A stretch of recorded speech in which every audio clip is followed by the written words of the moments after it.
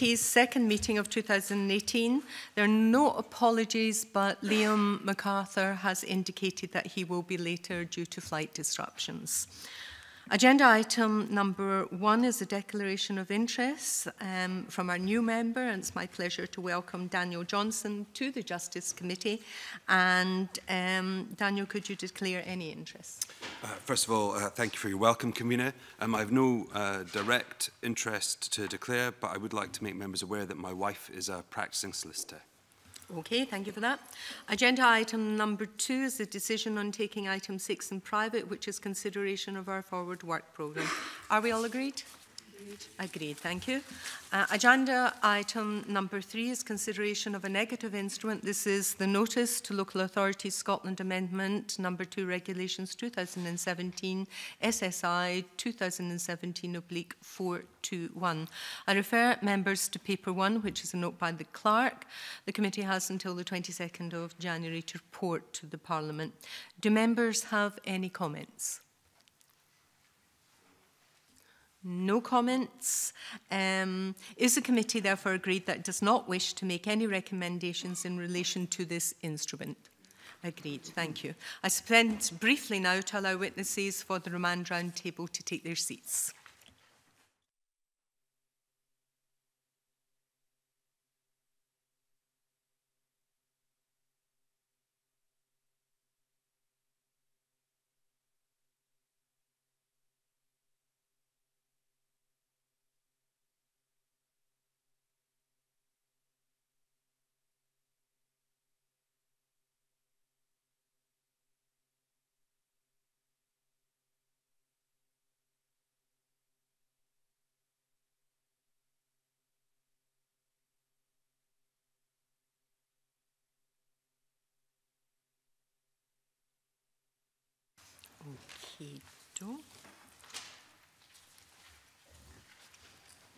Okay. Agenda item 4 is a round table evidence session on remand. The purpose of the round table is to explore issues around the use of remand in Scotland, as well as the experience of prisoners held on remand. I welcome all our witnesses to the committee's round table evidence session and suggest that we perhaps start by introducing ourselves and going round the table to do so. I'm Margaret Mitchell. I'm the convener of the Justice Committee. I'm Gail Scott. I'm one of the clerks to the Justice Committee. I'm Diane Barr. I'm one of the clerks to the Justice Committee. Fulton McGregor, MSP for Coatbridge and Crescent. Anthony McGeehan, Procurator Fiscal for Policy and Engagement from Crown Office. Good morning, Ben McPherson, MSP for Edinburgh, Northern and Leith. Morning, John Finney, MSP Highlands and Islands. I'm David Strang, Her Majesty's Chief Inspector of Prisons for Scotland. Air MSP for the North East region. Maurice Curry, MSP for this West Scotland region. Good morning, Teresa Medhurst, Scottish Prison Service, Director of Strategy and Innovation. Mary Goujon, I'm the MSP for Angus North and Mearns. George Adam, Paisley's MSP. And Pinkman, representing the Scottish Working Group on Women Offenders and the Prison Reform Trust. Daniel Johnson, member for Edinburgh Southern. Rona Mackay, MSP for Strathkelvin and Bearsden and Deputy Convener of the Committee. Thank you. By way of explanation, part of the roundtable session is to encourage a free exchange of views, and this includes witnesses addressing each other directly and expressing views rather than simply responding to questions. However, in order to maintain some kind of discipline with it, it would be helpful if you could speak directly to direct your comments through the chair, and if you wish to speak at any point, please indicate to me or the clerks, and this will be noted. And there's no need to press anything as if by magic, then it's your turn to speak and your microphone will go on. I refer members to paper 2, which is a note by the clerk, and paper 3, which is a private paper. And I wanted to start with, Police Scotland aren't represented here, but in the written submission, they say, remand is a permitted breach of ECHR Article 5, the right to liberty. But breach must be proportionate, necessary, legitimate, and subject to appropriate scrutiny and ongoing review. Are these conditions being met at present in Scotland as regards remand? And anyone can start.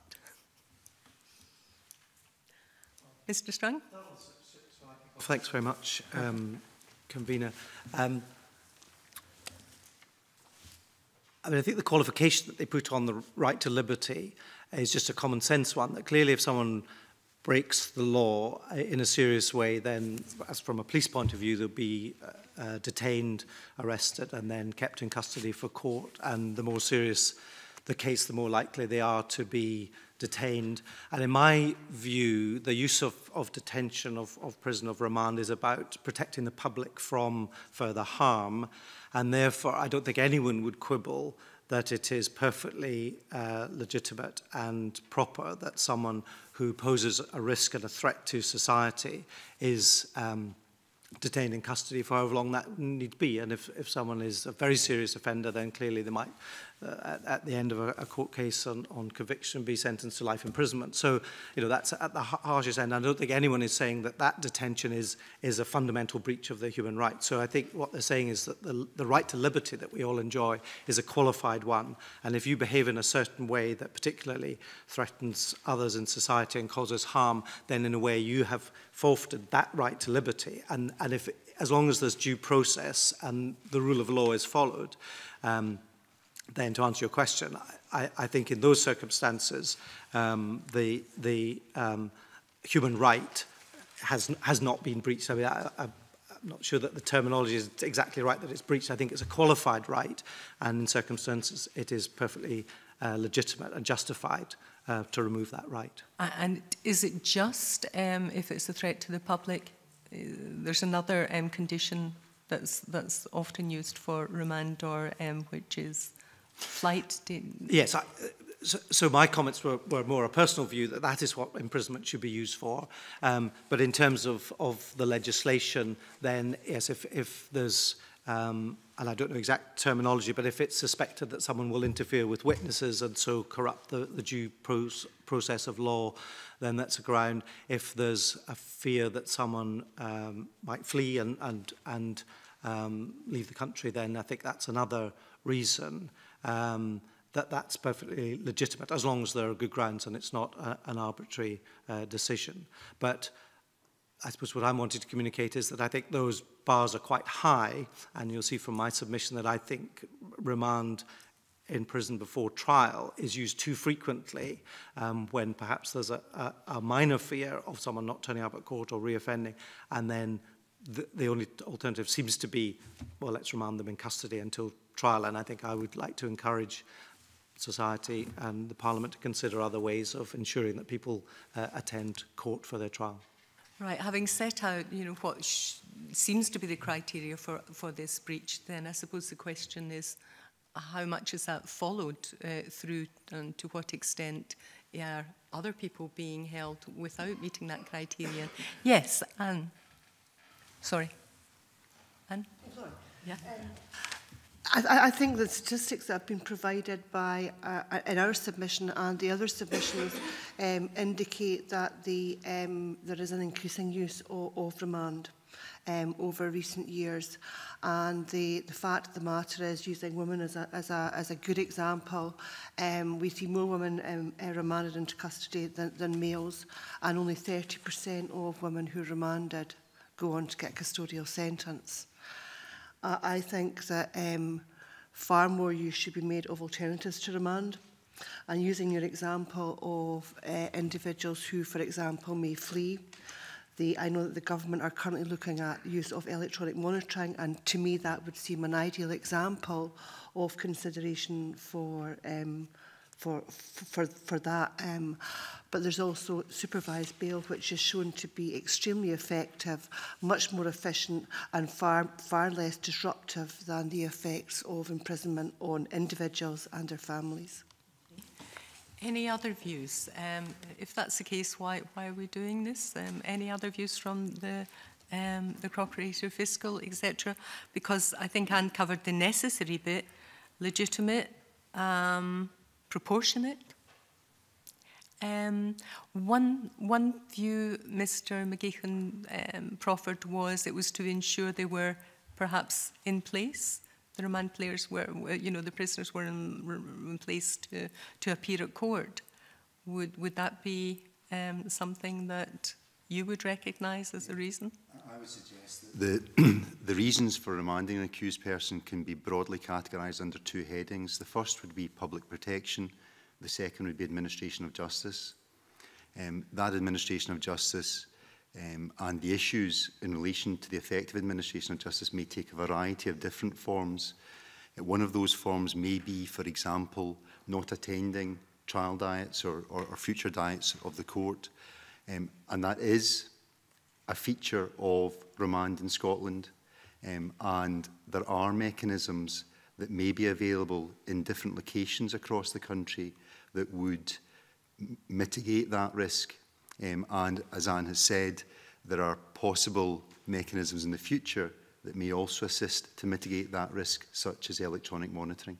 But electronic monitoring is not currently available in terms of a risk mitigation measure. Is there anything that you'd like to add, Teresa, from your perspective?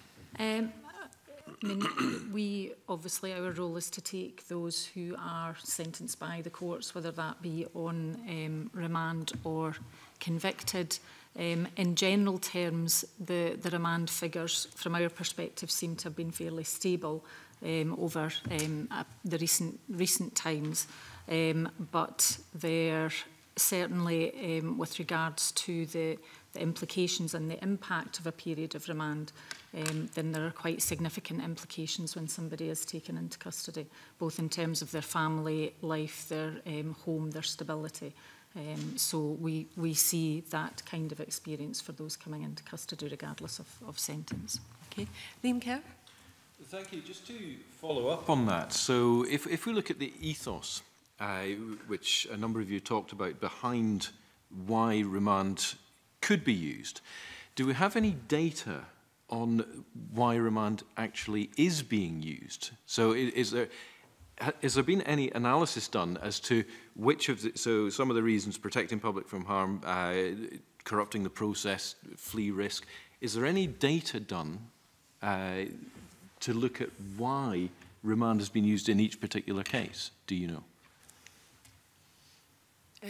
Mr. McGeehan, is it Anthony? Yeah. If I could respond, I'm not aware of any data in relation to reasons of remand being kept. The court makes the decision as to whether or not to remand an individual, and there may be a headline reason for that remand, or the remand may result from a number of different factors that combined. Do you know? Do they have to write it down? Here's why I've done remand in this case. The court is obliged by statute to articulate why they are remanding an individual. I presume that the sheriff or the court would record the reasons for that remand, but in terms of any data capture of those reasons, I'm not aware of any data set that would allow us to understand why individuals were remanded, or on a systemic basis to understand the profile of reasons behind remand for the current prison population. That's interesting. Anne? I would agree with that, and I think it's wrong that we don't have that data, and we should have that data, given that sentencers are obliged to make that matter known. Anecdotally, we do know that a lot of individuals who are remanded in custody are remanded for failing to appear, for example, for criminal justice social work reports. Sentencers are obliged in many circumstances to have a criminal justice social work report prepared before they can impose either a custodial sentence for many individuals, not all, and certainly for any individual who's to be made subject to a community payback order.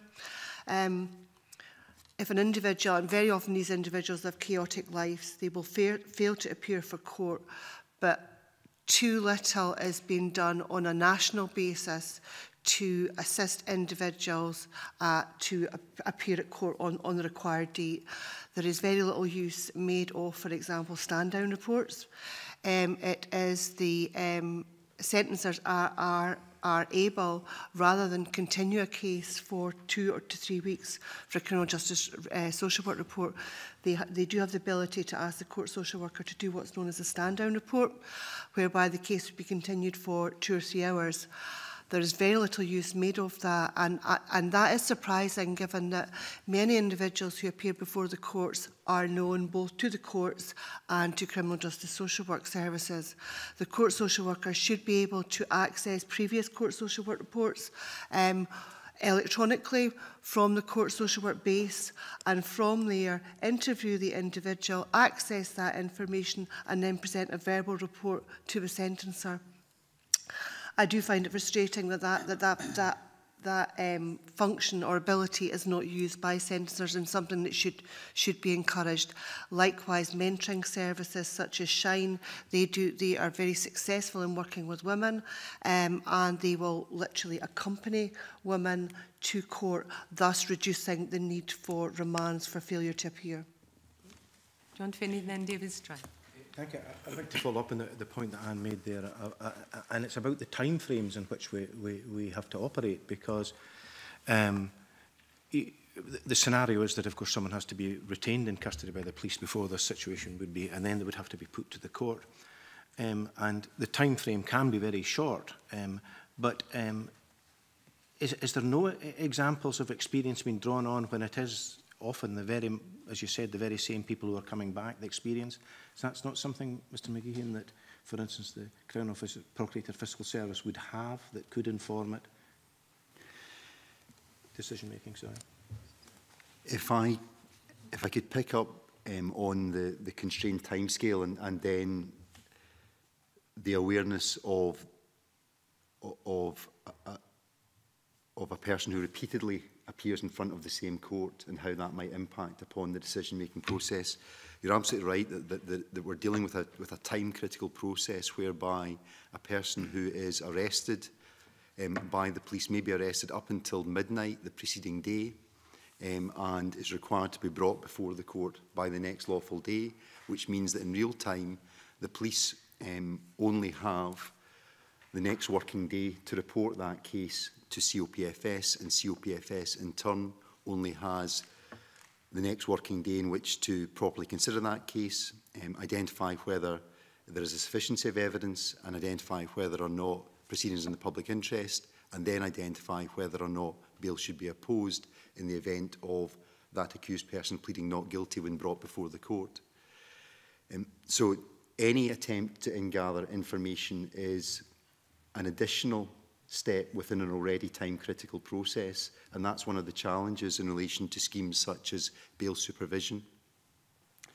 In terms of the parties already being aware of that individual, then yes, a knowledge of that individual may accelerate that process, but not so much on the part of the police or COPFS, but more on the part of the defence agent who's regularly appearing on behalf of that accused person, and also the criminal justice social worker who, in the real world, would be sitting in court, would be aware of the individual who they are seeing on a regular basis in that court, and may well be already aware of the issues that that individual has and the support that may be appropriate for that individual. So there is a knowledge within the system of individuals, but that would be most relevant in relation to the criminal justice social worker who is perhaps looking to assist the court in its decision-making process as to whether or not bail supervision is appropriate for the individual or remand is the appropriate decision for that individual. Okay. Yes, John? And accepting the time constraints. Presumably that's information that would inform whether the fiscal in court was going to object to the individual being released in bail. Can that not be collated, as has been suggested by Anne, in a way that would mean reducing the likelihood? I appreciate there'll be accommodation issues and there will be time constraints, and I'm conscious too that we haven't been in touch with social work, criminal justice social work, for their comments on this, but presumably it's all doable if there was some flexibility. Again, I suppose criminal justice social work would be the best place to comment on that as to whether or not they have a bank of information in relation to an individual that they could deploy in the event of those persons who are regularly in front of the courts. But I am somewhat surprised in if the fiscal has to make a decision on representations they're going to make to the sheriff regarding what happens to the accused, whether they are to be remanded or whether so presumably there's information that the Crown Office Procurator Fiscal Service have, whether uniquely or shared with criminal justice social work? The information that the COPFS would have would relate to the accused criminal offending. It wouldn't relate to his or her personal circumstances, his or her personal issues, and the support that may be available for that individual dependent upon the nature of their current situation. Okay, I would have hoped there would have been information sharing that may well have informed previous decisions about bail. You know, I would understand that you may well know if someone's offended whilst they're on bail, but yeah, it's fair to say that the provision of court social work services varies considerably across the courts across Scotland, and indeed you can have a single court social worker who may be covering 2 or 3 courts at one time, and that brings with it its own challenges. That said, there are examples, pockets of very good practice, and one which I cited in the evidence that I submitted in advance of today is the supervised bail project in Glasgow that's run by 2 voluntary organisations, and they receive in advance of each morning a copy of the court list, the custody lists, and the workers are able to go into the police or court cells and interview, in this case it's women, and interview the women who are in custody, explain to them the support that's available through the supported bail service, encourage their support or willingness to agree to a supervised bail order, and from there ask them to inform their defence agent that they have been interviewed and willing to comply with a supervised bail order should the sheriff be willing to consider that. So that's proactive, but that's only one example, and it is patchy, and it is frustrating that similar very efficient, effective and cost-saving projects are not available on a national basis. And I think that's something I would encourage the Justice Committee to ask why, and why that could not be available on a national basis. I'm going to bring David Strang, and then I think you had a point to raise, Fulton. Yeah. Thanks very much. I think the administration of justice is a legitimate aim, certainly from a victim's point of view, you know, and for the accused, the trial should be as tedious as possible, and delays by witnesses not turning up or the accused not turning up is something that needs to be countered. For those who are remanded in custody, it's more likely that if they've already been involved in the system, they've already been convicted of offences, I think it's more likely that they will be remanded in custody on the basis of their criminal history, which of course doesn't necessarily justify remanding in custody at all. And I think the statistic that Anne mentioned earlier on this morning of the women, and this was in the Angelini Commission report, that 70% of women who are remanded in custody, when it comes to disposal of the case, do not then end up in prison, either because they've served time or the case is dropped or they're not convicted. And so I just think that that's evidence that we are overusing remand as, in some ways, I mean, I'm overstating this, but as an administrative function to make sure that the trial can go ahead when there are successful schemes to support people on bail, to make sure that they turn up at court, but they are very patchy, and as Anne has just mentioned, there are some good schemes in some parts of Scotland, but you know, there really should be those support services available throughout Scotland. Okay, Fulton, you do a point to make. I was just picking up on the points here and the sort of national discussion, and I do think that I wonder if there is something there when talking about remand, particularly because you don't need a criminal justice social work report for a remand. It's for a full custody. And actually, I mean, I'll declare an interest here. Still registered with the Scottish Social Services Council and a previous criminal justice social worker.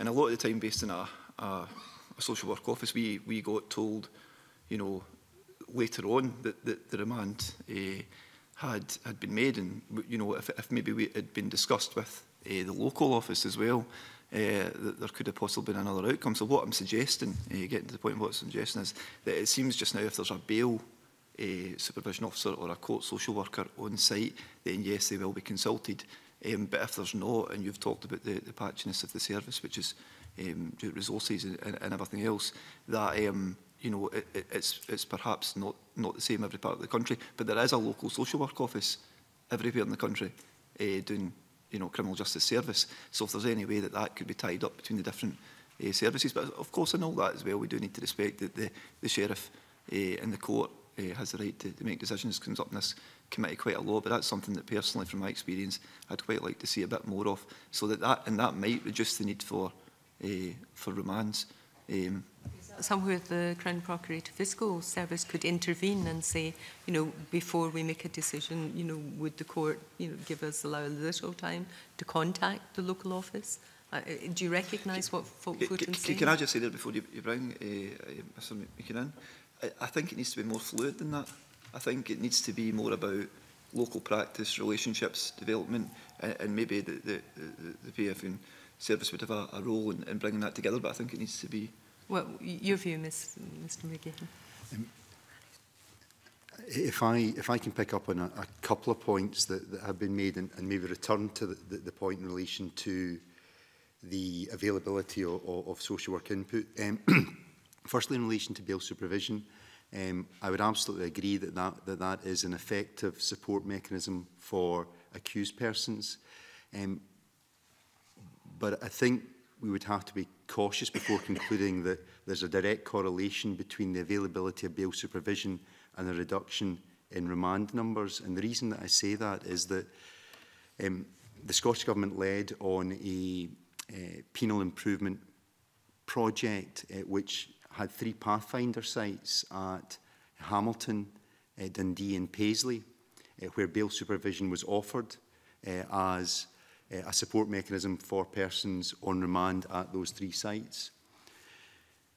The committee may be interested in receiving information from the Scottish Government in relation to the data available from those 3 sites.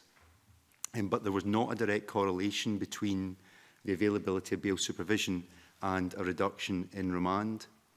There was a reduction in remand at those 3 sites, but that reduction in remand coincided with a reduction in the number of custody cases being reported to those sites.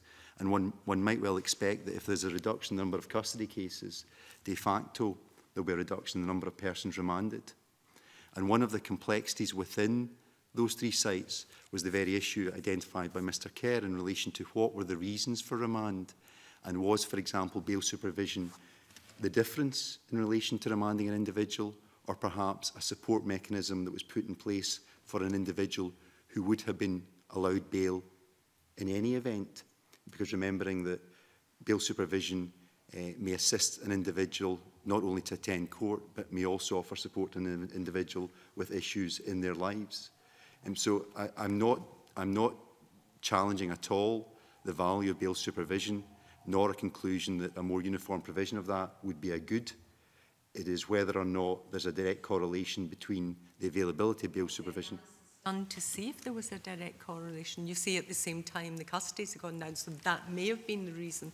Is it inconclusive then? It is inconclusive in the sense that the data fluctuated significantly on a monthly basis in relation to numbers of remand at those 3 sites. Right. So I'm not saying it might not have been, but it wasn't definitely established because of the circumstances. And because of the complex decision-making process and the availability of bail supervision as an option in relation to all persons who are released on bail by a court.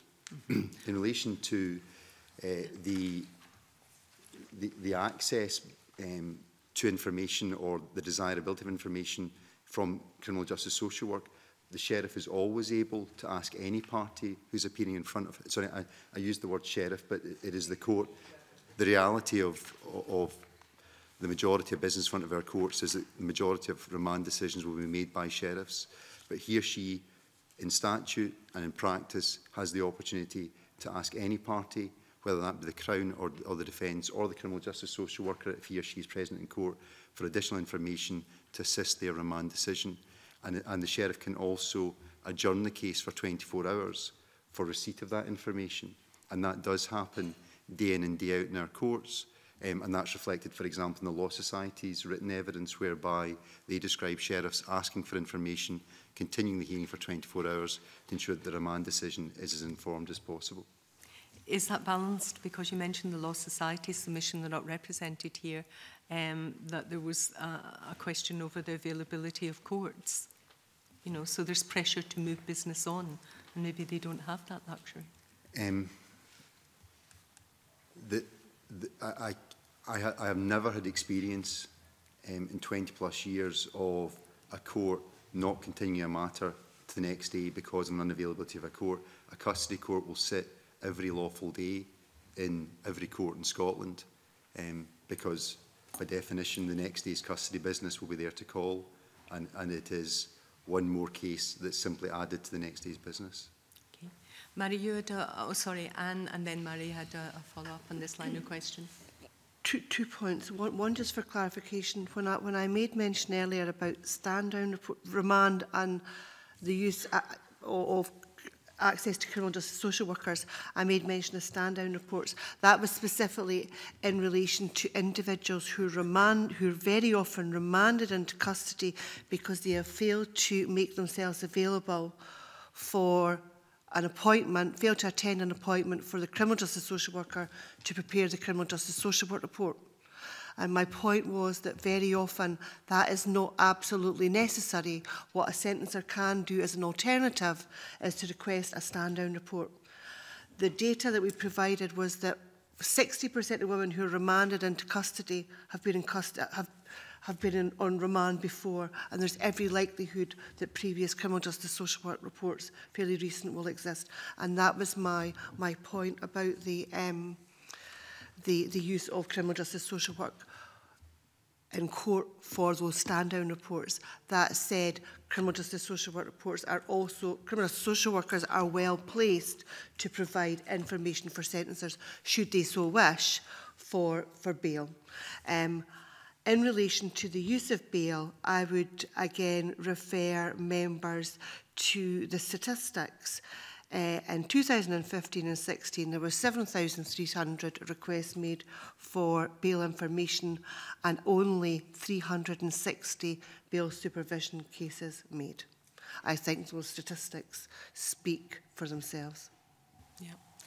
Mary, your follow-up point? It's in relation to an earlier point that was made by Mr. Strang. We'd received evidence from the police, and unfortunately there's not anyone from the police to respond to any questions today, but it was in relation to the provisions of the Criminal Justice Scotland Act, because they said that they believed that because of that act, they believed that that would lead to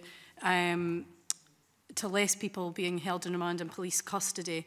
For example, I think because they have there's the new ability for the police to set a bail condition of curfew, and they said for those arrested on warrant, the requirement for them to be remanded in police custody prior to court appearance has shifted considerably with the Act.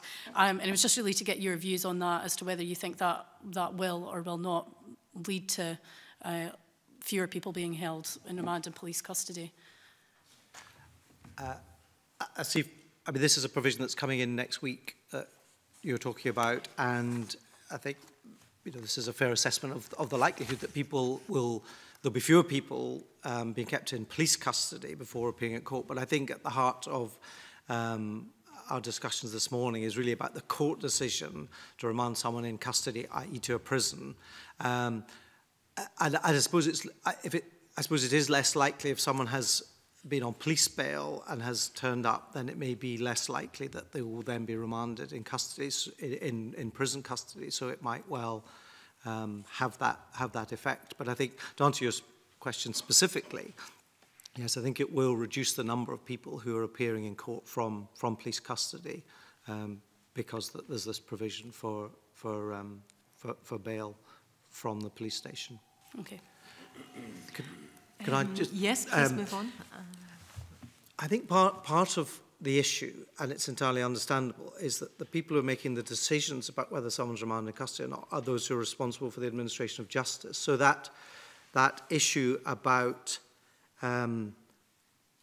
whether someone is likely you know, if it's considered that they're likely not to turn up at court, they're then much more likely to be remanded in custody, because that'll bring them to court. But I suppose from a balance point of view, and this is something that Teresa talked about, is the damage that someone locked up in prison on remand. You know, it has the same disadvantages as short prison sentences, is that there's a break of relationships. There might be employment, there might be housing issues. It might lead to them being more likely to reoffend in the long run, because we know that custody, someone sentenced to a short prison sentence is more likely to reoffend than someone on a community sentence. So I suppose I just think it's important that we kind of see both sides of this, that the advantage of someone in custody absolutely is that the court case is more likely to go ahead. The disadvantage, the downside, I think, is the harm that's done by those people in prison and being in prison. And very little happens for someone who's on remand. They don't have to work, so they don't work. They've got to be kept separate from convicted prisoners. So in general, they will spend a long period of their day locked in their cell. And so it's a very unproductive time and also disruptive and damaging to other aspects of their lives. That's an area, Daniel, you wanted to follow up on. Indeed. In the 2016-17 annual report from the Inspectorate, you bring up that very issue about the fact that there's a lack of access to activities for prisoners on remand. I was just wondering if maybe you could elaborate a little bit further in terms of the impact and also maybe the underlying reasons for that. And then I'd quite like to ask the Prison Service some of the questions. So people on remand are generally there for a short time. It's not known how long they will be on remand necessarily. The case might be dropped. The court dates will change. But because they are innocent in law, they're not convicted, they're not required to work. And because of the shortness of the time they're in custody and the lack of predictability, they tend not to get onto courses or programs. Some medical procedures won't be available for them. So, for instance, in some prisons, I know that dental services are only available for emergency treatment for people on remand, but routine procedures. So, in general, they have a lessened regime, opportunities for activities, for education, for work, because they're not required to, and because they're there for a short time. So that's just the practical reality of life in a prison for someone who is on remand. Then, in your view, what's the really sort of the underlying issue there? Is it purely practical? Is it one of policy, or is there an underlying resourcing issue in terms of just the availability of sufficient resource to make these things possible, particularly given that the prisons need to be kept separated? Yeah, I don't think it's a resource thing. I'm not arguing that more resources should be put in there. I think the fact of the high turnover of people on remand takes up a lot of energy and effort and prison service time, because obviously who comes in from court has to be processed and have a medical examination and be searched and so on. No, I think it's just the fact that there are so many people held in custody who ultimately don't get a prison sentence that, for me, adds strength to the argument that we should not be remanding so many people in custody in prison. Could maybe Teresa, is that something I give obviously most of the questioning or the time available to hear what the witnesses have to say. So members, if you're wondering why you haven't been called, it's the witnesses I'll always go to as much as possible. Teresa. Yeah, I would just echo the evidence that David has just given. We do experience very short periods that people are on remand when they come into custody. The very nature of the fact that they are on remand, they don't know or really sometimes don't understand what the implications of being on remand are for them in terms of will they be convicted? If they are convicted, will they then move on to a custodial sentence? So that uncertainty whilst they're in custody provides them with a degree of difficulty in terms of where they are in relation to engaging. So we have, over many years, made, and we continue to make attempts to put on activities that we consider those on remand might engage with, but because of consistency issues and because of the individual's choice over whether or not they wish to engage, then it means that the participation is very variable. A lot of the supports and activities, as David says, can take several weeks or months, and because of that uncertainty, if somebody starts something, they're very unlikely to finish it. So there are very limited opportunities for people to engage in anything meaningful, but at that point in their custodial experience, not knowing or understanding what their circumstances are means that not necessarily people don't necessarily want to engage. Sometimes there can be a fear of, you know, if I say that I've got an addictions problem, then it means that will, you know, have an impact on me in court. So people can be very suspicious, very wary, and part of that is just because they are so uncertain as to their future, and therefore their willingness to engage and do so in a consistent way is very much impaired. Very often as well, I mean, significant, I think the last statistics that we had from our addictions prevalence testing on those coming into custody was somewhere in the region between 70 and 80% of those coming into custody do have addictions issues. So very often that will be the main focus, will be making sure that individuals are stable and are settled and are probably in a better frame of mind to engage with the court process when it comes for them to attend court.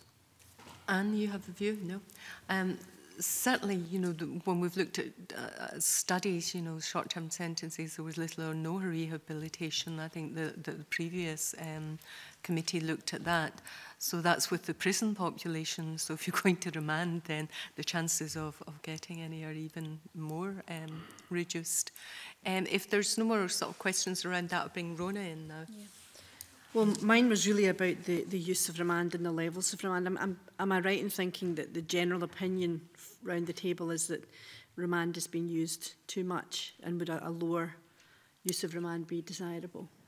Mr. Strang? Well, yes, that's certainly my view. I'm not sure if the Crown Office share that view, but certainly from what I see in prisons, it is, as I've said, an unproductive time. It does damage to people's prospects of living a successful life outside.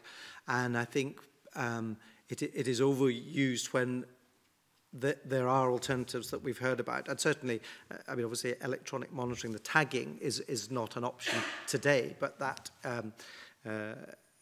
could be an option for the future. And rather than just having kind of two options. One is kind of unconditional bail or remand in custody. I think there should be, we should have different levels of supervision that are more intrusive. Obviously, tagging is a very intrusive because it forces someone to stay at a particular address between hours. There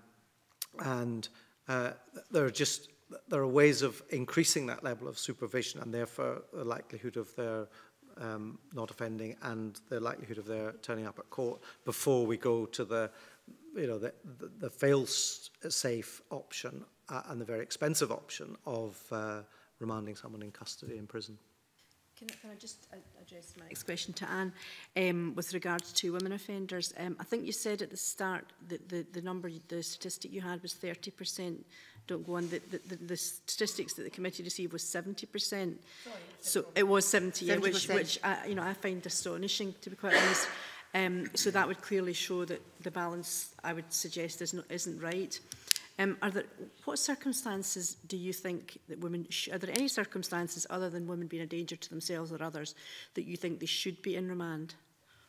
I certainly don't think, with all due respect, that any woman who's a danger to herself should be remanded into prison. To others, and I think sometimes prison is used too often as an alternative to a mental health facility. And we know that the majority of women who are received into custody have experienced trauma, and the levels of mental health are are excessive, are extremely high. Way before the Commission on Women Offenders was established, we knew that over 80% of women in custody had experienced trauma and abuse, and that there's nothing to indicate that that has changed.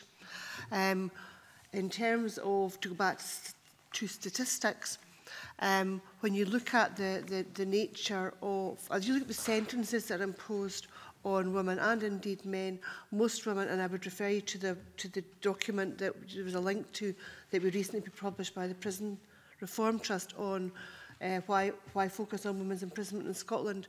The numbers of women, 90% of the sentences that are imposed on women are less than 12 months, and the vast majority of those are less than 6 months. And if you look at the admissions of women into prison, unfortunately, the most recent statistic that we have for full years is 2013-14, where there was almost 3,000 women admitted to prison. 2/3 of that were for remand.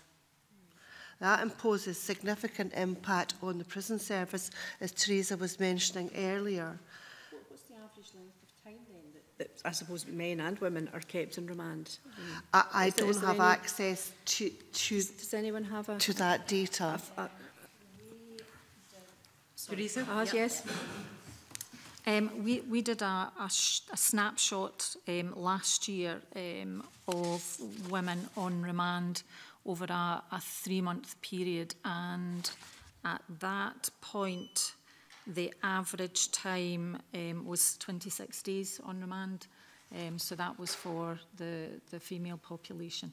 I'm not sure if I've got those statistics for men. If I come across the impact of imprisonment and indeed remand, as I mentioned earlier, the impact of remand is just as disruptive and impactful on a woman's life as it is a short-term sentence. The impact on children, we know that there's very little research has been done on the impact of maternal imprisonment. Some research on parental imprisonment, and we know that that's an adverse childhood experience, recognised adverse childhood experience for children, but 90% of children who have a mother go to prison do not go on to live in the family home. That said, and that's a very concerning figure, and something that the Prison Reform Trust are currently looking at. We're doing research on the impact of maternal imprisonment, and we'll share the results of that with you. But there are other caring responsibilities as well. There's loss of accommodation, loss of income. And just to add to, and in relation to loss of income, when somebody is remanded into custody, or beg your pardon, is released from custody from a period of remand, they receive no discharge grant, unlike individuals who are discharged from prison, who are liberated from prison having served a custodial sentence. Those individuals would receive on approximately £75 a week. So an individual, and in this I'm using a woman who may have care of her children, would be discharged or released from remand with no finance, and it would take her approximately 4 weeks to receive benefit. There are the most harrowing stories about how women are having to survive during that period until their benefits are reinstated. Yeah. Just to add, of the women who have mental health issues or have experienced abuse, do you feel is that never taken into account when they're remanded? I think it very much depends on what information is made available to the sentencer. And as we heard earlier today, sometimes pressure time, that information is not always available. Right. In fact, I would go as far as to say probably in cases of remand, less likely to be made available to sentencers than not. Than being made available, sorry. Yeah, okay. Can I ask about child impact assessments? I understood that they were now available. Is that just for sentencing, not necessarily when you're considering someone on remand? They are not available at the point of remand, and my understanding is that they're not routinely available at the point of sentence either. Ms. Anthony, can you clarify that? Are you aware of child impacts and impact assessments being available before a decision is taken about remand and sentencing too? Because my understanding was they should be in place now. I'm not aware of that information being available in relation to remand decisions. In relation to sentencing, that information may be available, but COPFS wouldn't see the social work report that was submitted to the sentencer. So I think the social work department would be better placed to describe that information or sentencers. I mentioned earlier about the research that the Prison Reform Trust are currently undertaking on the effect of maternal imprisonment, and what we've established already is that many women are failing to disclose that they have the care of children, for fear that social work will swoop in and remove them from their care. So very often children the women will make informal arrangements before they appear in court, and are reluctant, as I say, to disclose that they have children. That's interesting. Just to finish off this area of questioning, Fulton, and if anyone hasn't got a point, don't worry, we'll get to you, and there'll be a wash up towards the end. Yeah, thanks, Convenor. And it is just following directly on from that point. I was reading over the weekend about the inquest into the death of Emily Hartley in Newhall in West Yorkshire. Opened yesterday. And Emily, for anybody's following the case, was 21 years old when she was found dead. Yes, I'm coming to it. But I think this is important, actually, Convenor. On the 23rd of April, she was remanded into custody. It was her first appearance in custody, and she set fire to herself. Her bed and curtains, that was the offence. She had a serious history of mental ill health, including self-harm and drug addiction. And Deborah Coles, and I think this is a very, very powerful quote, who's the director of the service inquest, said, Emily was the youngest of 12 women to take her own life in prison in 2016, and just like the many women who died before her, she should never have been in prison in the first place. This inquest must scrutinise her death and how such a vulnerable young woman was able to die whilst in the care of the state. Now, I found that very powerful when I read it, and I was keen to ask something on this today. In a Scottish context, I know, and you've talked a lot about around the table, in a Scottish context, what can we learn from that about female offending, how we treat our female prisoners, particularly in remand, given that many of the organisations say that remand and custody have the same impact on people, and in particular in connection to the Scottish Government current policy regards to community hubs for female offending. To go into the gist of that? Well, there was a question there, Convenor. Could you just very, I'm not sure what the question is. Well, what can we do to learn from that and take forward further policies? Experience like that happening? There is a live. Teresa. In the Scottish Prison Service, we have, over a number of years, experienced suicide in custody, and so we have developed our policy and practice in a multidisciplinary way with experts in their field to support us, and that would include people like the Samaritans, NHS colleagues, others as well. And what we do is we review every death in custody, and we ensure that any lessons learned are used then to inform both policy and practice where applicable. We ensure that our staff are trained. We have what we call our Talk to Me policy, which everybody who works in prison, regardless of whether or not they're a prison officer, receives training and familiarisation, so that if people come across anyone who is either distraught or has parasuicidal thoughts or behaviours, then they can use our policy to inform, and we would then enact that policy in order to support the individual during that period of crisis. I think the other aspect to this would be that We have also developed over a number of years our first night in custody and our admission processes to take account of that, so that anyone who's coming into custody, and it doesn't need to be for the first time, everyone is treated the same. They will go through an admission process which looks at their immediate needs and an immediate nurse assessment, and that nurse assessment will take account of their presenting behaviours and issues at the time of admission.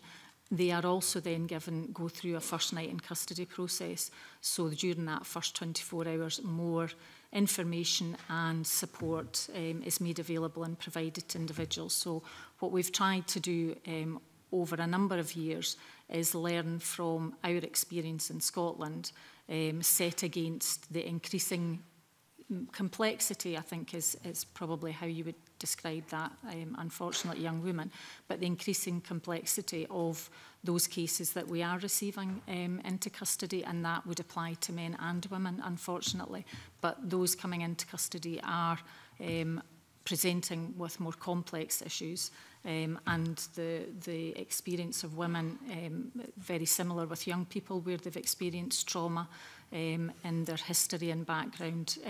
So we are developing, particularly in relation to our approach to women and young people, a much more trauma-informed approach, and supporting our staff and others who work with us, but learning from others who work with us to improve our practice and ensure that we take account of those very complex factors during the period in custody, so that we can support the individual as best we can, not just in relation to their criminogenic need, but also in relation to their personal needs as well. Yeah, Anne? We've spoke very much today about what we do with women who become involved in the criminal justice system, but it's also been recognised, certainly within the justice strategy for Scotland, that much more needs to be done in relation to prevention. And two initiatives that or developments that I think are very welcome, and one is the development of triage services, which are now available, albeit in different formats, different styles across the country, whereby police are working with NHS, and where police become aware of individuals who are perhaps their behaviour will be would indicate perhaps that there may be a mental health issue, a crisis issue, that what they are doing is they now have the ability to call on colleagues within mental health services, community psychiatric nurses, and certainly in the pilot phase, it was found that almost every case was diverted successfully. So rather than police officers, for example, taking along, two police officers taking along an individual to hospital and waiting for several hours to be seen, they could be diverted to community psychiatric services and dealt with accordingly, and more importantly, avoiding any involvement in the criminal justice system. And that is now rolled out across the country and beginning to show very, very positive results, and I think something that should continue to be invested in.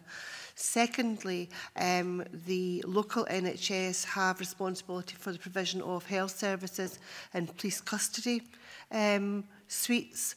And again, we are seeing improving use of triage services in police custody, whereby individuals who have mental health problems are more readily now identified and diverted from the criminal justice system at that stage. And I think that is extremely welcome and an area that we should continue to develop. Before I bring David in, a lot of the comments that have related to women will also relate to men. Do we have the average time on remand for men? You were looking at that, Teresa. Which unfortunately are 2013-14, but over a period of years it was 23 days was the median. Right, so it's actually higher for women, 26? Slightly, but those were very recent figures. The figures that I'm quoting for men are not as recent, so they need updated, yes. So it's that caveat. David? And just on that point of the short average time, if it's about a crime prevention method, you're only stopping them committing crimes for 23 days in the community. I wanted to comment on the issue about self-harm. Now, clearly, the prison service doesn't decide who comes into prison, and therefore all that Teresa described is what they're doing in relation to vulnerable people who come into custody. We know that people who go through the courts who are convicted have high levels of addictions and mental health problems. And then on top of that is the very act of being imprisoned for the first time, I think is a particularly vulnerable time. I mean, the worst thing, Mr. McGregor says, that can happen to someone detained is that they lose their life. And the particular vulnerable time is the first 24 hours, first 2 or 3 days when people are coming to terms with what's happened to them, and they are particularly vulnerable.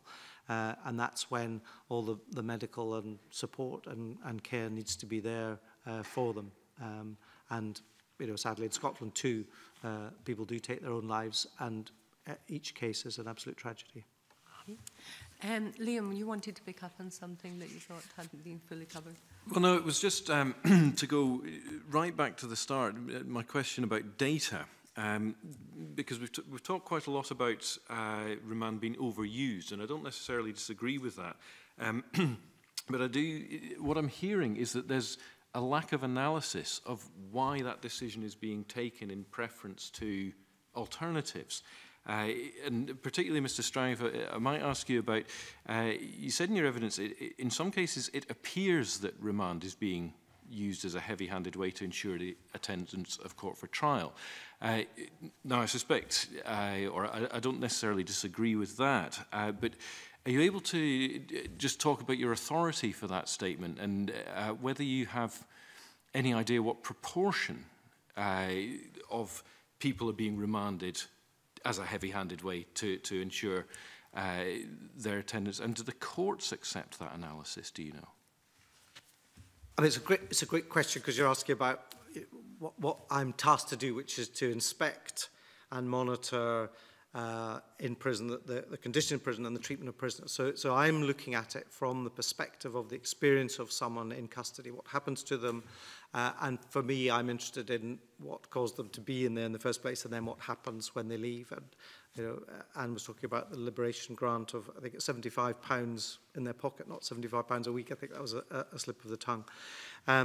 So my comment, and the reason I suppose I slightly qualified it by saying is it appeared, is that it's not my business to do an analysis of decision-making by the court. I mean, whether the Scottish Courts and Tribunal Service could provide that data, or the Crown Office. I mean, I think it's a very legitimate question you ask, and it might be something that the committee would want to pursue. But so I haven't done analysis of decision-making by sheriffs. What I am saying is that the people I speak to, and I hear their life story, and I see one after another, and I just know that this time in custody is not doing them good. I think from a society point of view, and my background in the criminal justice system is that actually the short period in custody is more likely to lead to more offending than less. It's not a moment of inspiration where they suddenly realise that their life's been on the wrong track and they're now going to change. It is disorientating, unsettling, stressful. They're, I suppose, depending whether they're guilty or not, but they can be traumatised and have senses of shame and guilt and so on. So it's not a constructive time where they're learning some new skill. They're not going to leave. I just think once people are into that, into the criminal justice system and going through the process, they leave prison, they reoffend and come back in. And so that's partly also why I argue in favour of the presumption against short sentences, is that I think that a short prison sentence in the long run does more harm than it does good. It starts from a position, I accept entirely the position on the effects of remand, but the people that are making that decision are making a decision. And I think there's an analysis that needs to be done to say, why is that decision being preferred over the alternatives? Mr. McGeehan, do you have any comment on that?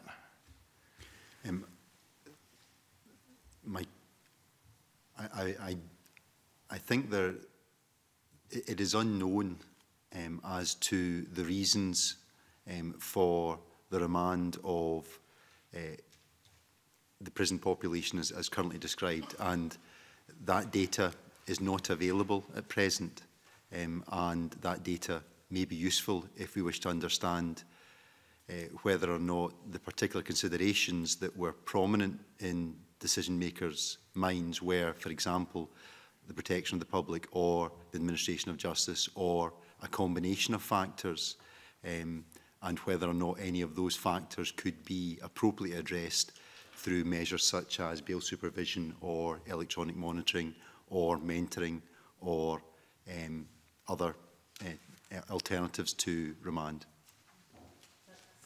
A position to bring Maurice in. That was the line of question you wanted to look at, Maurice. Convenor. Can I address this to David Strang? In the Scottish Prison Commission report in 2008, it was said that often remands are the result of lack of information or lack of services in the community to support people on bail. Now, you made a comment just now about looking inwards at the prisoner, at the people on remand, or what have you, and through your time since you took over as the inspector, have you seen an improvement in the fact that there is a better assessment of people going on to remand by the courts, and also are the right things being applied within the prison service to the end result? Because you sort of indicated some concerns on that. Thank you. Well, 10 years ago, I was a member of the Scottish Prisons Commission, so those were my views then, and they're still my views now, sadly.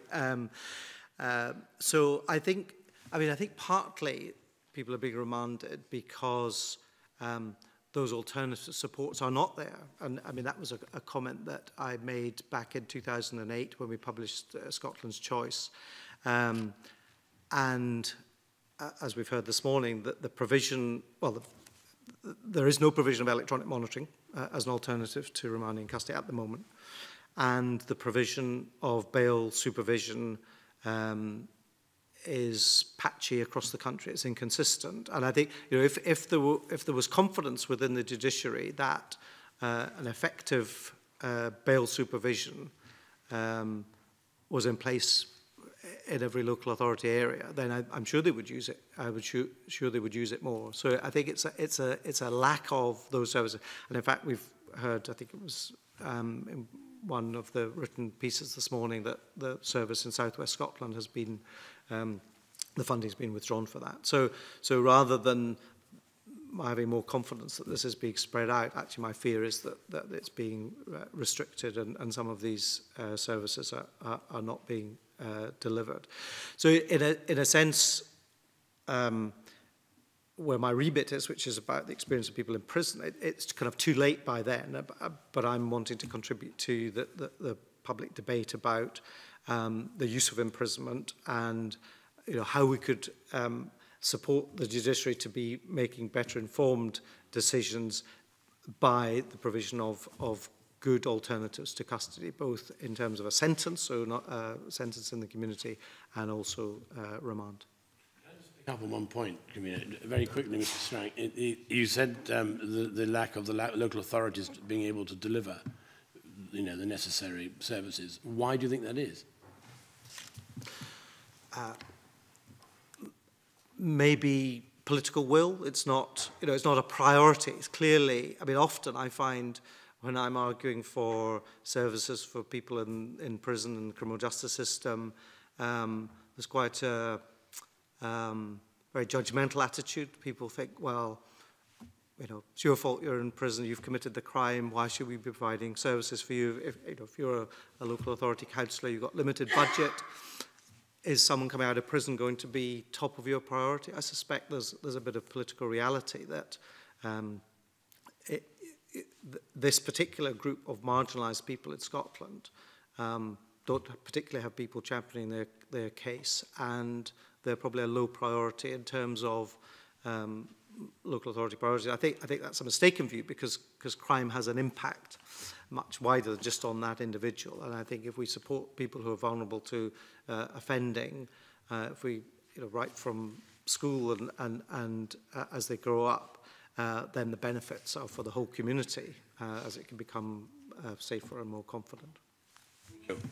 Dr McGeehan maybe to comment on what is available locally. When the Crown agent came in, I think the committee was very heartened in the back of our Crown and Procurator Fiscal Service inquiry that he was going to look at geographical differences and try and see where there was resources available or good practice or whatever available that maybe hadn't been properly identified so far, and that was something they were going to look in at. Local solutions almost. I think that mapping is being carried out, but that's in relation to diversion as opposed to bail supervision, which is Similar kind of exercise be helpful then for bail supervision? It may be. I just don't know what central organisation holds data in relation to the provision of bail supervision across Scotland. So from your point of view as a fiscal then, do you feel you've got that information when you're looking at the whole case? We do, where bail supervision is available, then there is a link between the local criminal justice social work department and COPFS, but that national picture is not held by COPFS. Okay. Anne? That picture of bail supervision services could be found by asking local authority criminal justice social work services in each area what it is that they provide. And just if I may, in terms of cost of bail supervision, the figures that are the most recent figures that are available are for 2014-15, whereby there was just over £1 million invested in bail supervision across Scotland, and that paid for 402 bail supervision cases, which provided a unit cost of £2,636, to be precise. And when you look at the comparison of bail supervision costs with the cost of imprisonment, which is currently over £36,000 per annum, I think the figures speak for themselves. Absolutely. Yes, Mr. A piece of research that's dated 2012, which is on the Scottish Government website, which is Supervised Bail in Scotland, Research on Use and Impact. And that is a survey and research on the use of supervised bail across Scotland. Okay. Before we go on to Ben's line of questioning, Daniel, you had a small clarification. Data point in following up on Liam Kerr's line of questioning. Is there data on the proportion of those on remand who then either go on to non-custodial sentences or indeed found not guilty? Because obviously that would provide an insight into the point that's being made about people being put in prison when they don't need to be there. I don't know if that's available now or could be supplied subsequently. Well, I don't have that. I mean, the figure that's been quoted was in the Angelini Commission on Women Offenders, and that was 70%. And that time, I mean, that was published 5 years ago as well. So I don't know who has that data, but it must be available. Anne?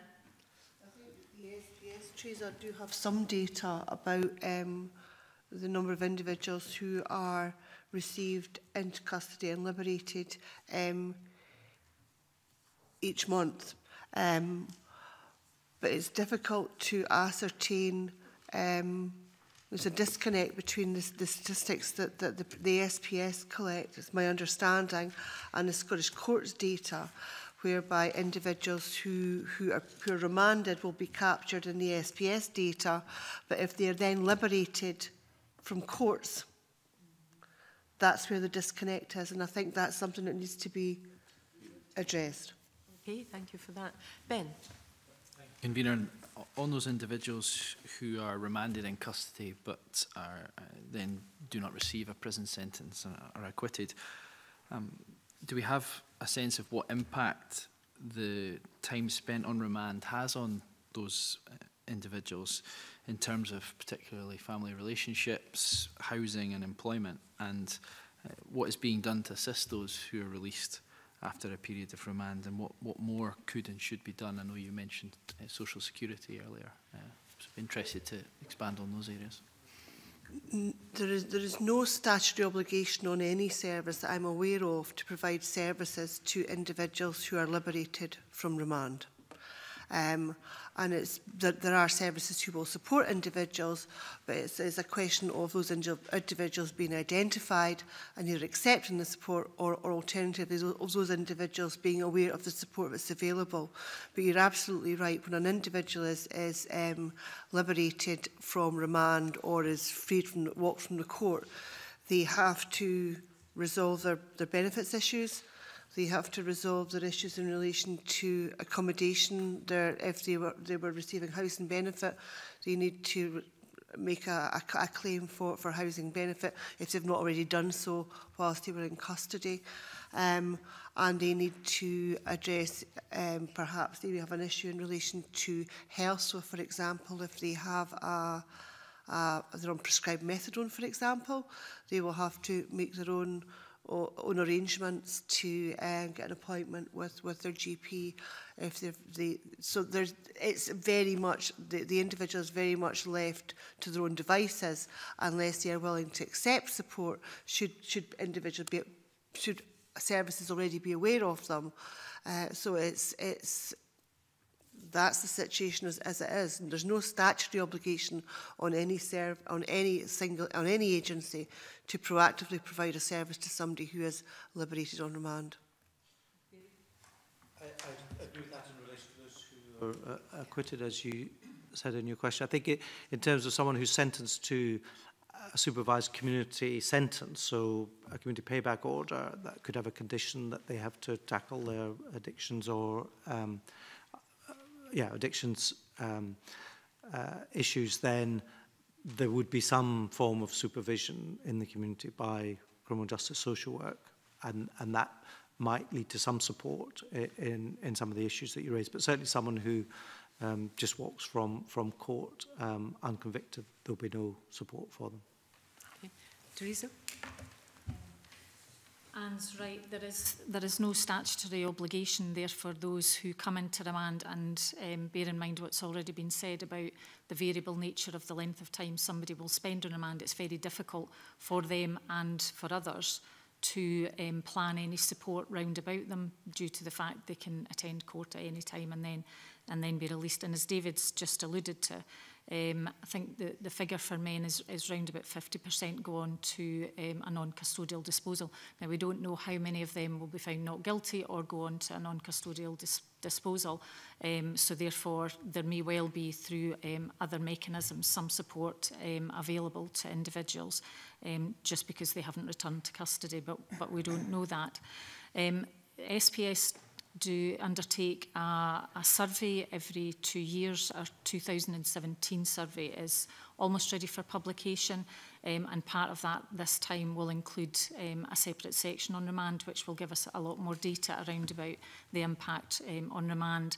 But we do have statistics from previous surveys around about the impact of imprisonment on individuals' homelessness, and the number of people who are leaving and not really knowing or understanding what their accommodation arrangements are going to be.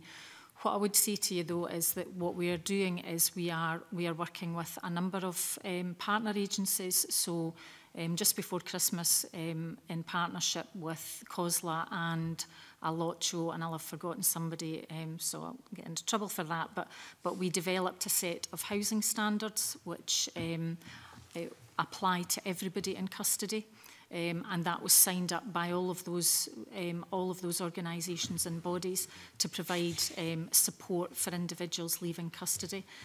So we are working towards trying to address some of the issues that we know and understand have an impact on individuals leaving custody, whether or not they're on remand or convicted. But certainly from our own perspective, we are learning more from our through care support officers who are prison officers and working with short-term prisoners moving into community. We're learning and understanding the impact both of imprisonment and of the requirement to link with other services and things like health, benefits, housing, and trying to improve that experience for individuals through individual support from our staff, as well as creating these arrangements with other national organisations to try and improve the standard arrangements around about support for individuals leaving custody. Okay. And Ben? Certainly welcome that work, and I'd be interested to receive more information in writing following this meeting, if that would be available, to come into that. Can yes, come on to their points, Convenor? Yes, please. Is that okay? Thank you. So we talked about the individual involved, but from particularly from working with Circle Scotland, who are headquartered in my constituency, there's an impact on the family as well that's not been touched on yet. So I wondered if and perhaps starting with you again, if you could just talk about what impact that remand has on the families of those held in custody, and what is being done to help families, and is there, again, more that can be done? I mean, I would refer members to the submission that was provided for you by Families Outside. I think one of the key issues that provided by in that submission was in relation to the impact that a remand has on families is the same as the impact of a custodial sentence, and children in particular. It's very difficult to get them to understand the difference between a remand. Somebody being in prison for remand and somebody being in prison but for a sentence, and there are particular challenges for families supporting individuals on remand, not least the uncertainty. And David made mention earlier today about the ability of remand prisoners to receive regular visits, and that's absolutely right. My understanding is that people and individuals on remand can receive visits on a daily basis, and they are innocent, so that that is perfectly correct. However, that brings with it huge pressures on families to visit in terms of cost, time, travel, and indeed the impact on the family. The assisted prison visit unit, if somebody exists, that's in existence, will provide payment for the cost of visiting twice a month if somebody's on benefit. And we know that many families feel under pressure to visit on a daily basis, or certainly more than once or twice per week, and I say that brings huge pressure on families. It also has the same impact, or has a similar impact rather, on benefits. If one of the adults is imprisoned, and that can take quite some time for the payments to be adjusted. So yes, and the uncertainty is considerable, and we do know that this, I'm just repeating myself now, that the impact on families is the same as that of imprisonment. It's no less, and in some respects greater. And just lastly, Convenor, moving things back to almost where the conversation started around public protection and the need for that side of this debate as well. Do perhaps Anthony or David particularly want to touch on what can be done to ensure that the interests of victims and their families are not adversely affected by measures to reduce the use of remand? Just the use of remand.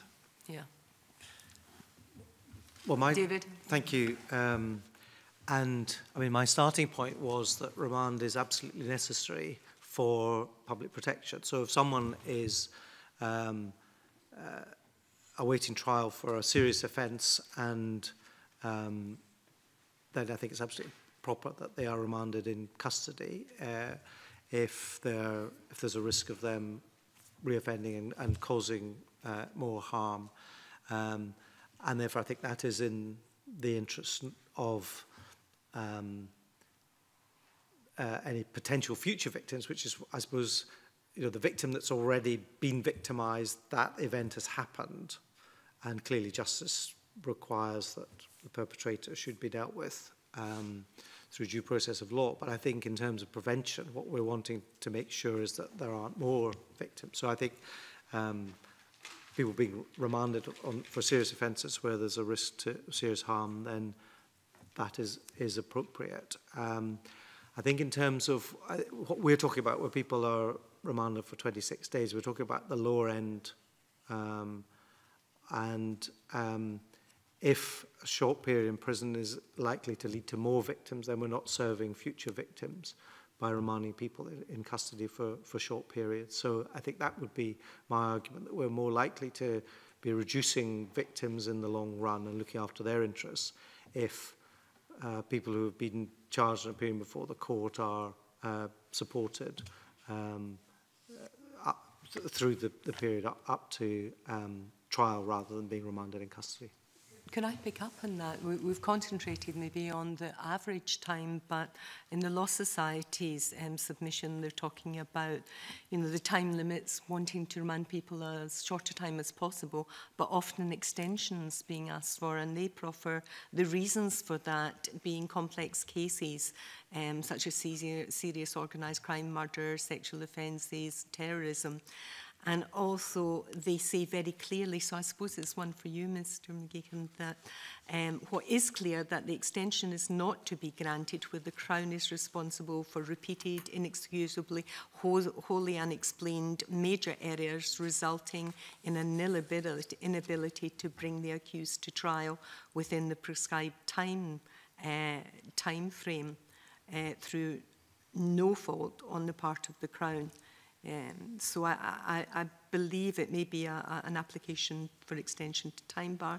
It may be a resource issue is what the Law Society is getting at. Can you comment on that? My reading of that, Chair, was that an extension wouldn't be granted in those circumstances. And therefore, an extension would only be granted in circumstances where those factors were not present. He was saying it may not be fatal, the Law Society, the extension of the time bar, even though all these things have happened repeatedly, inexcusably, wholly unexplained, major errors. And we know the pressure that is on the Crown and Procurator Fiscal Service. So I suppose it was a comment on that.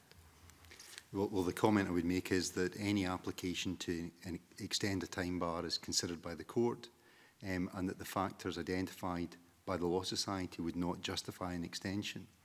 So I'm afraid I read that piece of evidence in a different way, in the sense that if those factors were present, that would not justify an extension. So if an extension is granted by the court, one can assume that there is good reason for that extension, separate from any of those factors which are identified as negative factors by the Law Society. Anyone else want to pick up on that, David? I'd just make the general comment that having time limits contributes to a more efficient criminal justice system, the administration of justice, and that's in the interest of both the accused and victims and society generally, that a case proceeds to trial as soon as possible. You've mentioned terrorist cases and technical cases. Cybercrime can be very complicated to investigate and prepare a case. But in comparison with some international comparisons, some countries where people are in prison for 3 or 4 years before getting to trial, and I think it's a very positive aspect of criminal justice system in Scotland that there are time limits, and we do, people are not in custody awaiting trial indefinitely. There is a time limit. Okay, any other comments? If not, that concludes our roundtable discussion. Can I thank you all very much? There's no doubt that the information you've supplied and the issues that you've raised are ones that I'm sure the Justice Committee will want to follow up on. So thank you so much for spending the time and braving the elements to be here. It's been very worthwhile. We now move into private session. Our next meeting will be on Tuesday, 23rd of January, when we will have a briefing from the Scottish Law Commission on their defamation report. We will also have an evidence session on policing in Scotland. And I suspend to allow the witnesses to leave and the public gallery to clear. 5 minutes, 10 minutes break.